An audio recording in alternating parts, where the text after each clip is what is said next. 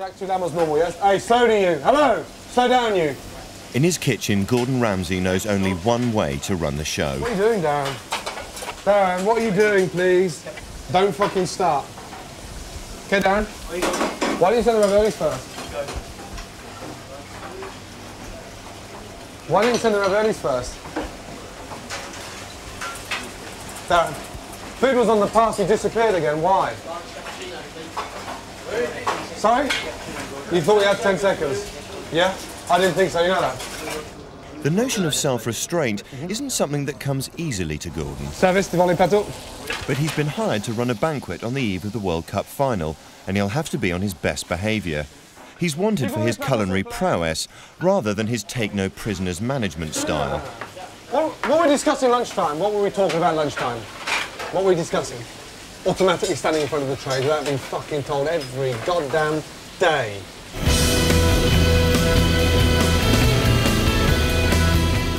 Today, Gordon is on his way to Paris to finalise plans for the banquet he's being paid £25,000 to oversee.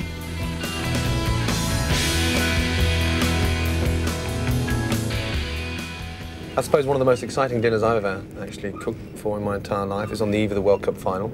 It's going to be for about 1,000, between 800 and 1,000 people. It's going to be taking place at Versailles, the Palais de Versailles.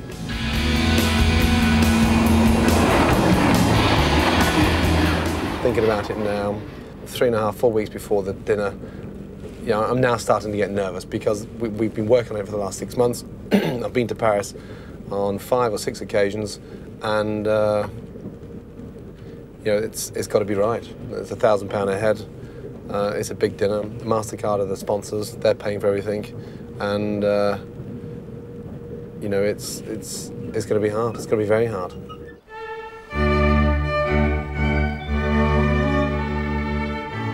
The historic Palace of Versailles. Ramsay has arrived for a site inspection with the banquet's PR man, Richard Waddington. Bloody hell. What a door. Wow. Those doors go back a few years. Yeah, imagine. It's beautiful. Yeah. Welcome to the Orangery at Versailles. It's lovely. Staggering, isn't it? It is absolutely stunning. All these lights work on the side, do they? Yes, Yeah. they all do. Yeah, But fantastic. on the evening, we'll have uplighting. We're going to bring a load of the trees in from outside. Ready. So the whole Alongside. thing is that the whole of this room becomes like an enchanted garden.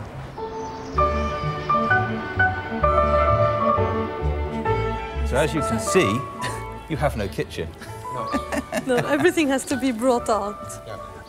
So the great thing here is that, I mean, this is the kitchen, and all of this comes out, the tractor as well, and, you know, factory kitchens brought in, built on site, ovens. the whole thing. And the most surprising thing, of course, there's no gas.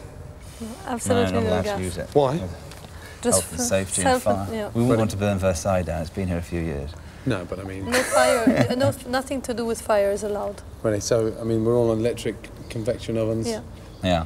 hot cars. yeah, absolutely. Yeah. You get one hit at this, get it right, and we're heroes. Get it wrong, and we're out of a job. No, I mean, I'm through the back door. I found my underground tunnel. I wanted someone young, enthusiastic, and passionate, and, you know, like myself, Ramsay melts the pot, shall we say? I mean, Gordon is that sort of person. But on this trip to Paris, Ramsay has an ulterior motive. The World Cup banquet may be 3 weeks away, but today's the opening game. Gordon has come to see his native Scotland face the boys from Brazil. The match is a poignant reminder of Ramsay's past. At the age of 19, he was a promising defender on the brink of signing with Glasgow Rangers. But his boyhood dreams were crushed when the manager decided he just wasn't good enough. So I started preparing myself to think, you know, what I'm going to tell my mates. They think I'm here because I'm signing a professional contract. 19 years of age, very fast, naturally left-footed. And, you know, Rangers is my career. I didn't cry, certainly not in front of anyone. Then I gave up. I didn't play football for 2 years. Collins. If he couldn't make it to the top at football, then it had to be the Premier League of cooking. He became an apprentice player under Marco Pierre White. Then I found myself in a situation where it was all or nothing. Shit, this is a great job. Brilliant chef to work for. If you're going to do this, do it properly and get to the very top. And I suppose that's what really gave me the kick up the arse. And the Stade de France finishes. The world champions, Brazil 2, Scotland 1. This may compensate my feelings had I made it as a footballer. The fact that I could be representing Scotland. I'm now representing Great Britain as the only chef cooking a serious dinner on the eve of the World Cup final. And the way it's going, it looks like Scotland will be returning way before the dinner.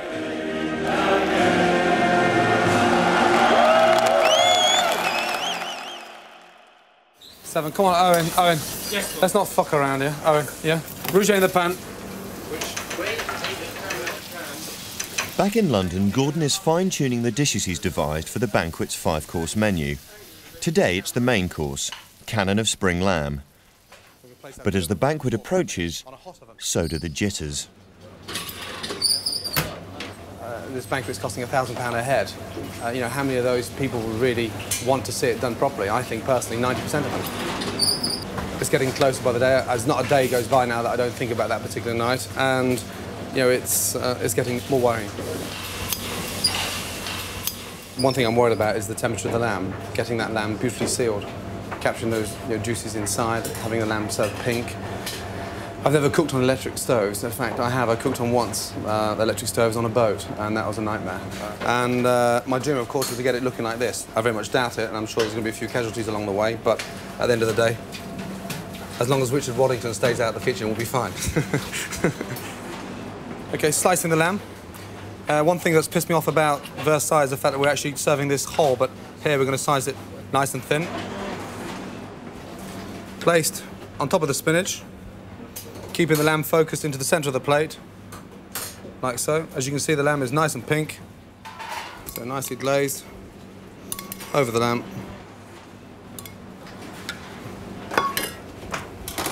And then our final garnish, we'll position our courgette flowers, like so. And on the night, if it's as good as that, then I'm going to be a happy boy. It's not just the food troubling Ramsay. It's also the prospect of a battalion of unfamiliar chefs and an army of discerning diners. It all induces a rare but fleeting moment of self-doubt. What control can one individual have? They can have an influence, but you know, how the hell can I control 650 covers through my hands?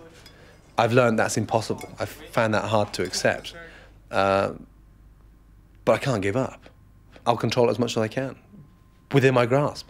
But you know, at the end of the day, it's my show, my dinner, I'll dictate, and they've got to follow.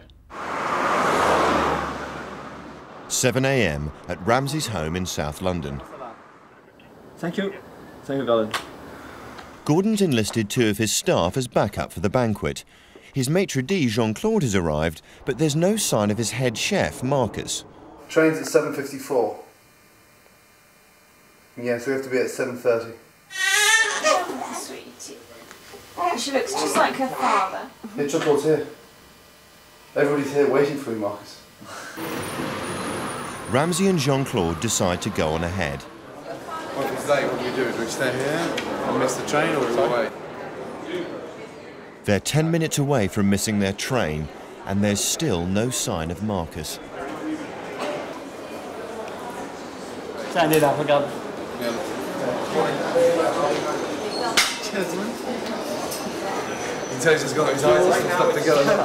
They look like Smarties. At last the team's complete, but it seems they're destined not to leave London.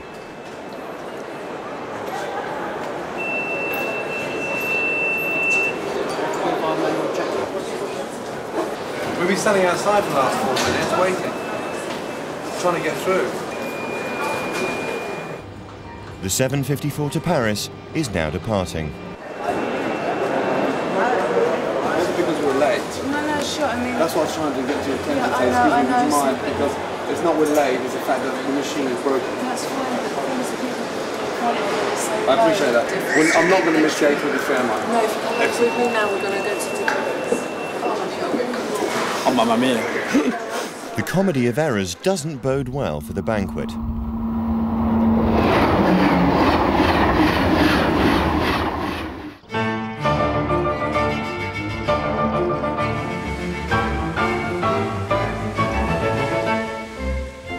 The eve of the World Cup final, the big day has arrived. Yeah, if you can show them how we want them placed on the plates, yeah?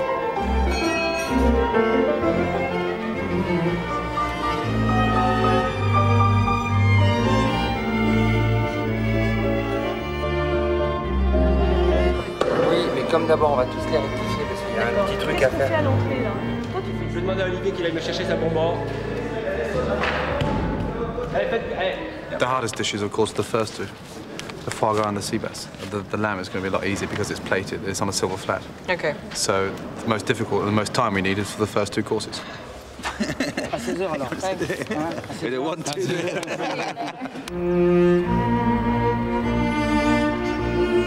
I have concerns. I mean, yeah, we have 650 people sitting down for dinner, being catered from two kitchens, which are two sides of a central courtyard, that can't see each other, and the only way of communicating is through a radio. I mean, it's one hell of a challenge.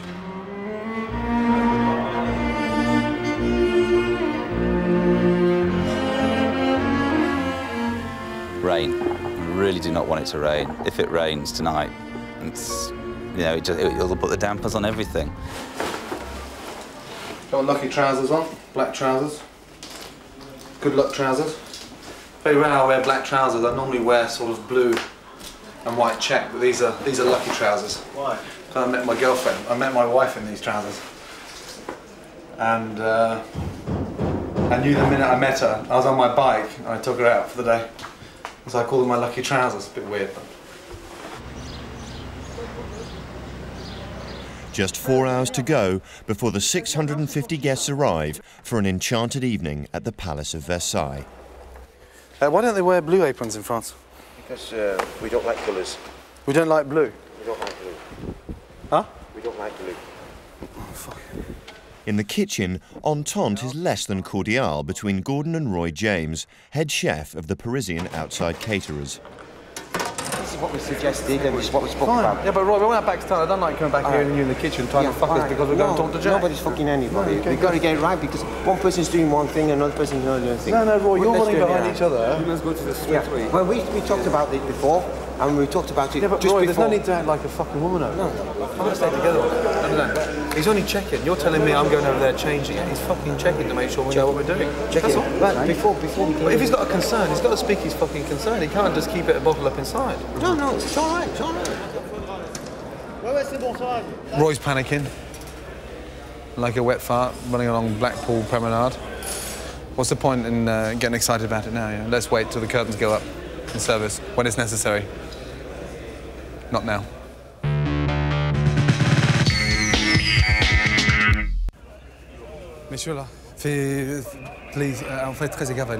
The final touches are being made to the banquet's first course, but somebody's overseasoned the foie gras. Ramsay's just about controlling his temper.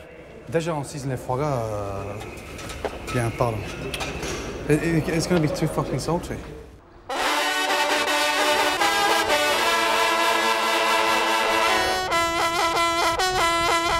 The guests have arrived at the palace and they're expecting a night of gastronomic splendour.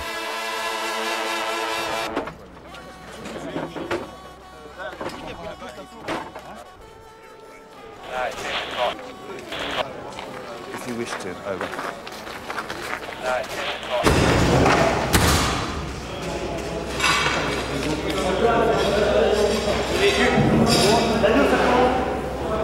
Marcus has been briefed to keep a tight rein on the French chefs. It might help if he spoke the language. The tension's a bit, it's getting a bit high at the moment. He seems to be running around, he's very confused and seems to be sort of panicking quite a lot. It's difficult to control, very, very difficult to control. Outside, the weather is also taking a turn for the worse.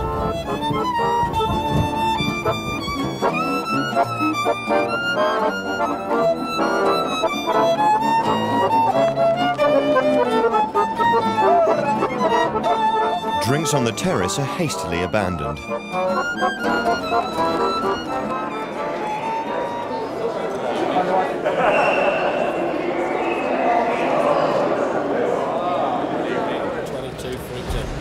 Okay, what time you want the plates? Sorry? What time do you want the plates?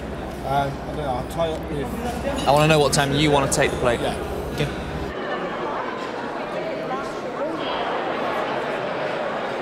You will then, the end of your speech, you will say, and now I introduce spring. With the guests inside, dinner needs to be served a little earlier, but no one seems to know quite when.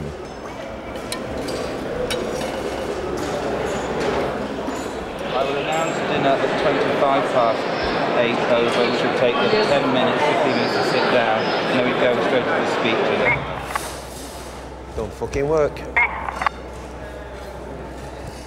These fucking walkie-talkies. I mean, you know, it's like something out of fucking Glastonbury Festival, Top of the Pops. I mean, it's embarrassing. With all the microphones auto, I feel like Mike Jagger. In the meanwhile, we are privileged to have 2 former world champions with us here tonight. Pele? He was stressing on the timing. It's going to be 15 minutes. Yeah, I know. Well, he said that 10 minutes ago. And on top of that, they said that it's going to be pushed a little bit more advanced than late. All right. And Sir Bobby Charlton.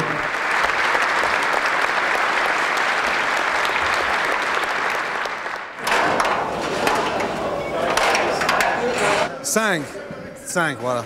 Bien. Arrêtez là. Arrêtez. Patrick Didlot, il attend et il bloque les maîtres d'hôtel à l'entrée du S. Jean-Claude Richard over. I am here with the chef Gordon.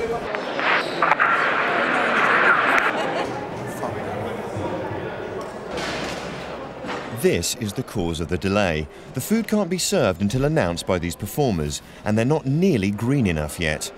It's a French thing. This is the best part of the day. This action. Service maintenant. Les 4 postes, les assiettes dans 3 minutes à sortir. On termine la sauce, le parmesan à l'intérieur, le sel sur le basilic. Allez. Allez, comment vas-y, les assiettes.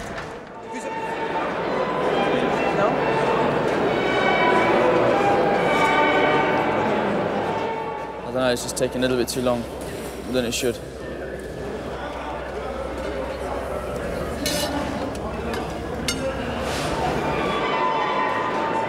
Finally transformed, the insect lady appears.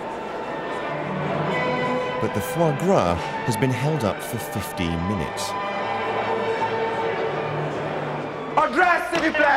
Waiting for the performing insects has had a knock-on effect on the second course. The sea bass has been in the oven too long.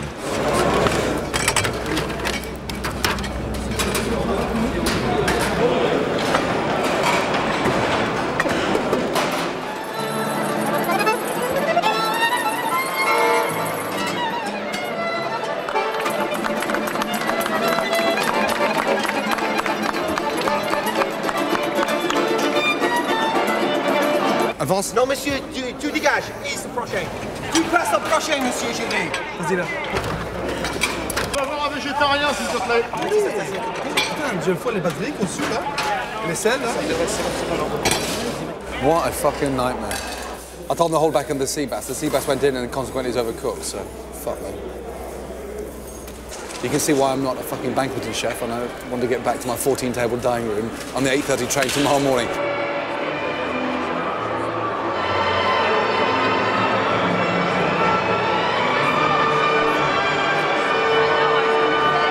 Standards are everything to Gordon, and tonight he's fallen short. Do you know what the delay was? What? It was the cockroaches. They all went out late, and so they waited for them. And they waited and waited. That was why it was all late. These things weren't ready. So we fucked everything because of the cockroach? Yeah. Sea bass was brown. Brown. Nothing you can do. Brown. Crispy skin? No. While the lamb is in better shape, it doesn't look nearly as appetizing as the dish prepared by Gordon back in London. Allô? Allô?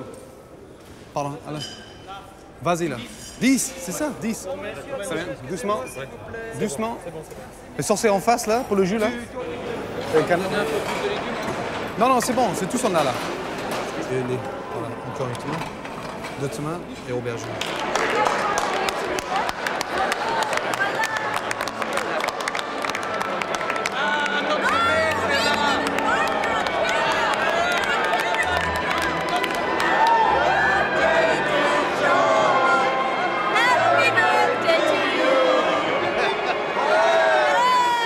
You would shock 99.9% of the people here tonight if you told them that it was cooked by an English chef.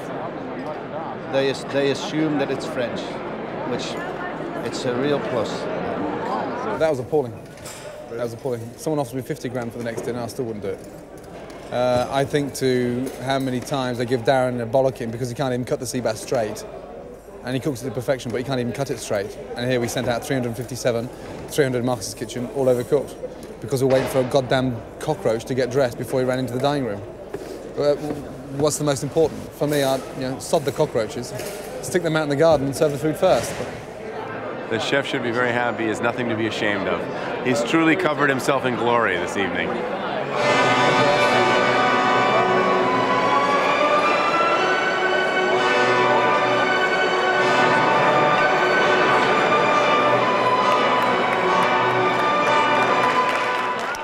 Puddings were perfect. Lamb wasn't too bad, but the sea bass was embarrassing. All I can say is, thank God I haven't got the Michelin guy sat in here on a table of 10 inspecting me for my 3rd Michelin star. Otherwise, I'd get my ass kicked.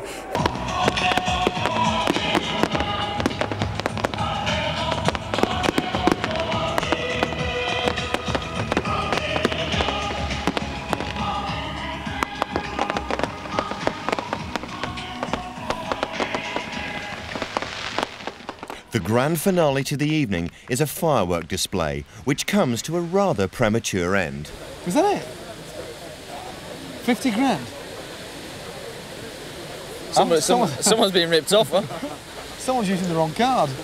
As you've probably seen there, we've just had a major disappointment with the fireworks. I'm not sure exactly what's happened, but we had a technical glitch. With our French agency is telling me that the security people pulled it off because the wind was too high, and they were scared of Versailles.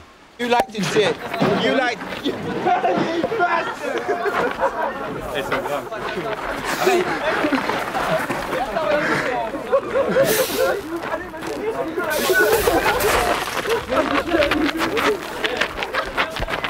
So, I'm sorry, but I'm pretty disappointed, pretty pissed off with the fireworks. Richard, c'est pas mal pour 50K. Richard!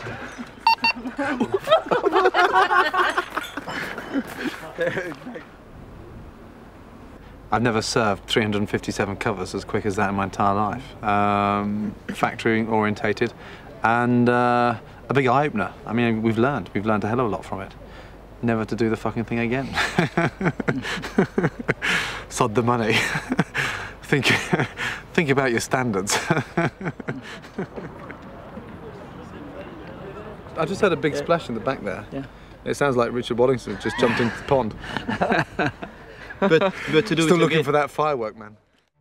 Next week, the fireworks are in the kitchen. The 3-month wait is over, and Ramsay discovers if he's the youngest ever winner of 3 Michelin stars.